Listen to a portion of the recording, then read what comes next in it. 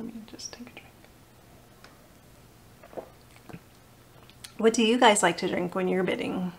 Be on the camera. Here's our pretty girl. Her real name is September.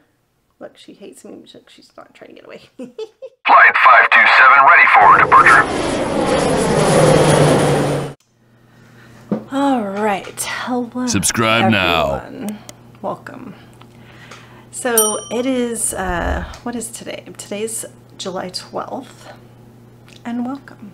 I'm at home right now and I am off through Wednesday. It's Sunday.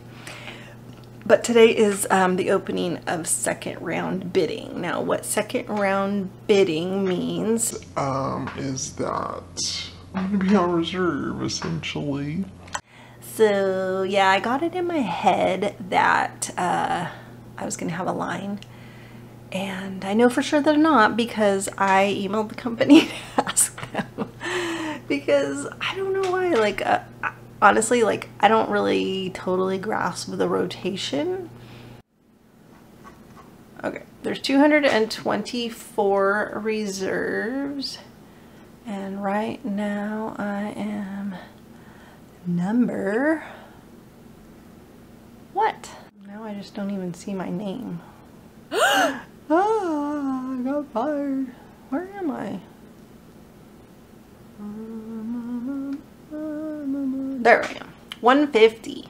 Oh, I was transposing the number, or reversing the numbers because I thought it was 105, but I'm 150. Okay, so 150, and then if we go back to the lines, so our system is called EBS, which I believe means electronic bidding system, or it could mean emergency broadcast system, but I don't think so. I'm gonna write this down so I don't forget. So there are 100 vacation lines. So a vacation line is so they build the lines for people that are not a reserve. And if you say you have vacation, sometimes your vacation will overlap with a trip or encompass a trip in a line that you bid for. So if the trip is completely within your line, or I'm sorry, if the trip is completely within your vacation time, they will completely remove that trip. If the vacation overlaps just a little bit, because some people don't really want necessarily vacation, they just want to get paid extra, you can keep that trip. You just have to call them and let them know. But the trips that they pull, they build new lines, if people do want them pulled just because they overlap, they build new lines. So that means there are 100 vacation lines built. So then, excuse me, then we have AM reserve. So AM reserve goes from, they can call you from 5 a.m. to 11 a.m. Okay, so they can call you from at 11 a.m. for a trip that starts anywhere after that, but they have to give you 2-hour notice. So AM reserve, they can call you anywhere from 5 a.m. until 11 a.m. Okay, right? 5, 6, 7, 8, 9, 10, 11. Yeah. So that is AM reserve, and there are, how many AM reserve lines? I did figure this out the other day, but sometimes it changes, so I don't know that my numbers are accurate. So that's why, oh, whoops, past the end of it. Okay, 378. So 378 minus, whoops, I forgot to clear it. 378 minus 356 equals, so there's only 22 AM lines. And now there's the PM reserve, which PM reserve means you are good for 3 days. Also with AM reserve, you're good for 3 days, and they can call you at 10 a.m. up until 6 p.m. or 5. Maybe it's 6. No, I think it's 5. Yeah, I think it's 7 hours they can call you. And they have to give you 2-hour notice, or they give you 2-hour, what is the word I'm looking for? Let me just take a drink. What do you guys like to drink when you're bidding? Today, I have sparkling wine, and don't get grossed out, but I squeeze lemon juice in my sparkling wine because it's a little too sweet for me. I even get the dry, and sometimes I make a drink called a French 75, which also has gin in it, but I didn't really want, like, that was just like too much for right now, so I just did a little sparkling wine and the lemon's pretty big. It's from the tree, so it's like a quarter of a lemon, but that's what I'm drinking right now, and also water. So okay, so PM lines go from 379 to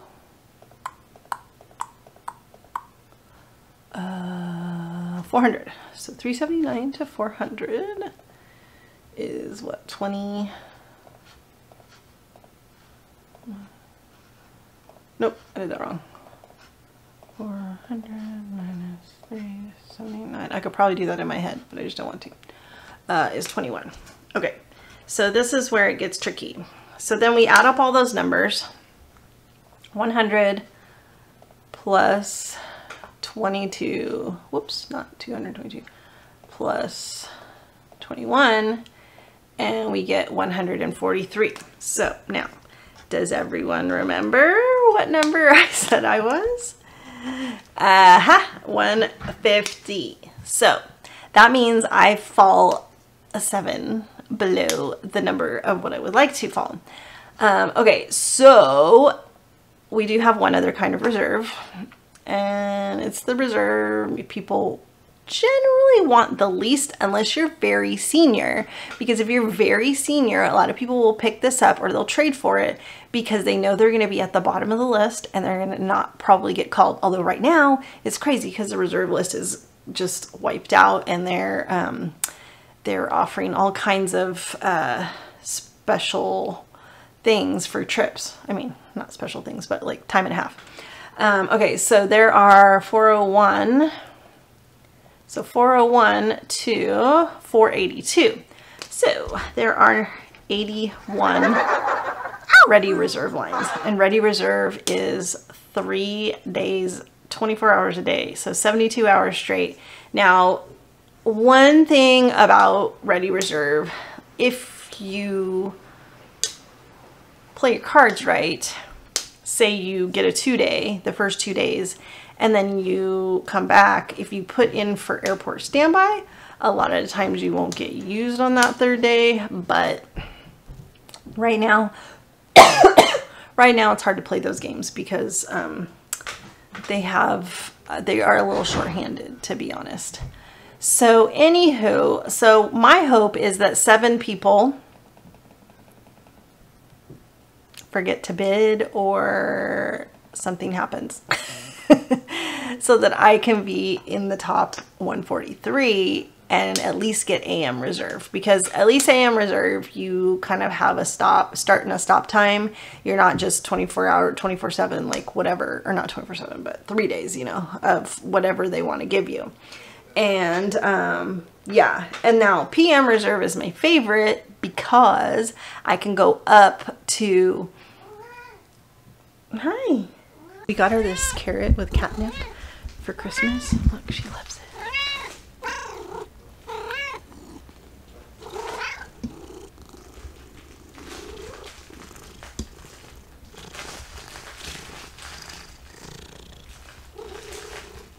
Get it. Okay, with PM reserve, it's the best for me because I can go up in the morning, take the first flight up and get there before 10, and I usually don't have to stay in a hotel. Although being PM, a lot of times you get back late on the 3rd day, so then you have to get a hotel anyway, because right now they're not letting people sleep in the crew lounge, or they're discouraging it, and the quiet room is closed. And then for AM reserve, I definitely would have to go the day before, but which is not bad because then I get home on the day that I get back the third day. So I don't know if that's making sense. I feel like I'm just rambling. And then ready reserve, you're just all over the place. So I usually put in for all the vacation lines first, because usually trips are usually a little easier to work with. But tons of people trade for reserve. So, all right, so I'm gonna bid some stuff, and then I'll come back and tell you what I bid. Okay, so now I've gone through everything, and I'm going to explain to you what I did. I was going back and forth because I know that on Ready Reserve, I definitely could get what I wanted, but don't really want Ready Reserve. So I was kind of going back and forth. Do I want to have something that's more tradable, or if I end up having to work it, that is more, works better with my life. So I decided that I would go with what works better for me, and then if someone wants to trade, great. If they don't, then I'm not going to be pissed at what I have. So so I bid all the vacation lines. I started to filter them out, but then it became a big mess because it was kind of weird. I don't know if this is like a glitch or something sneaky, but I just went ahead and like selected all the vacation lines, and then I bid them all, but I knew there were 97 of them, and it was only coming up with 76. So for some reason, it wasn't putting in the filter all of the vacation lines, which I thought was really kind of shady. I don't even know what that means. Because I had no filters on other than vacation lines. And so I had to go through and like single pick all of the ones that it didn't, and all of them were mostly Hawaii lines. Something. But anyway, I don't know. It could just be a glitch in the program. But anyway, all of those lines are definitely in my bid. Not that I will get them. I most probably won't, but always bid for what you hope to get, not necessarily just what you know you can get until you're senior enough when you can get whatever the heck you want. Okay, and then my preference of schedule, I know it sounds weird, but my preference of schedule is Thursday, Friday, Saturday. I just like to work the end of the week. It's easy to commute in the midweek, and I get to be home and do workouts with my friends, and I don't know, and then I'm home for part of the weekend, so I don't know, I just kind of like it. So yeah, so what I did is I went through on the AM and I picked everything. I did Thursday, Friday, Saturday, and then I did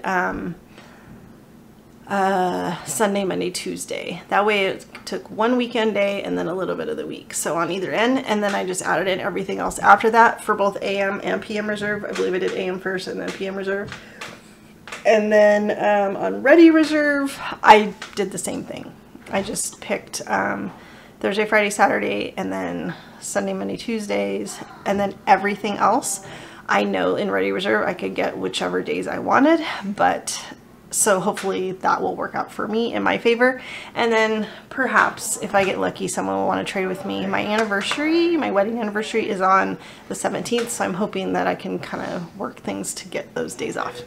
So in a couple days, or in a few days, I will come back and I will let you know what I got, and we can go over that. 4 to 6 days later. Hey everyone, I am back to talk about my schedule. So I got my schedule for August, and I was actually kind of surprised.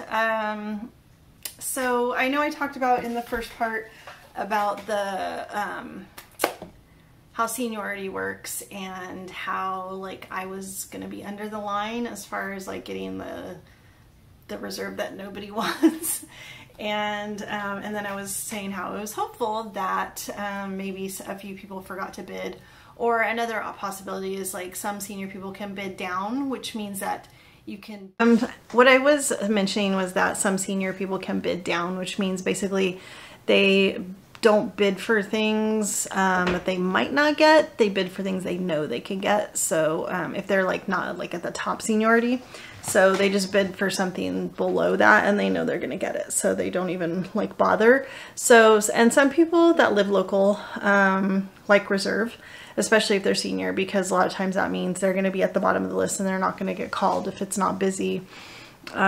So this month, July, it's been crazy. A lot of people are getting pulled for COVID exposure, and people are calling out.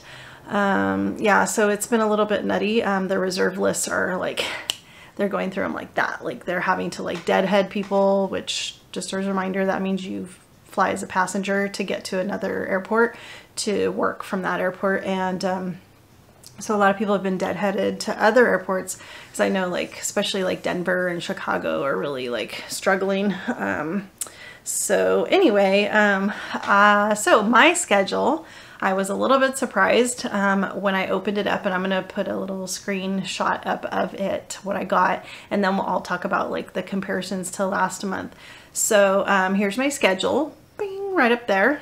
And so I got AM reserve, which I was glad about, because that means like I don't have to do ready reserve. Obviously that's a good thing. But then this last trip I just worked it just murdered me. Those AM trips are really, really hard on me. And I don't know why the last one I was not tired, but this one I was just beat when I got home, beat.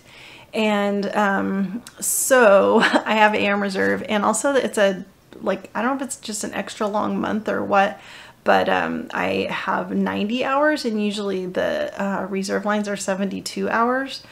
So I don't know. I'm trying to trade around, but nobody is biting. Nobody is talking to me about trading. So I'm a little bit like, oh, what am I going to do? I guess I'm going to be working reserve. So the only thing that stinks about that is spending money on a hotel, because I do have to go the night before. And yeah, so let's look at my last month's schedule. This is what my last month's schedule looks like, and that is after I manipulated it a lot. I switched it around. I honestly, like, I was trying to remember what my schedule was before I changed it, because I moved so many. There was so much in available to trade with in open time. Like, open time is when people call out sick, their trip goes into open time, and then you can trade a trip you have with it. Or people can pick up stuff if they have days off. And so there was so much stuff popping in open time. I moved stuff around like crazy. And then I have my vacation days, which I did originally have a trip on there, but somebody wanted it. It was a Tampa trip, and they have friends in Tampa, so they wanted to go. So that does it.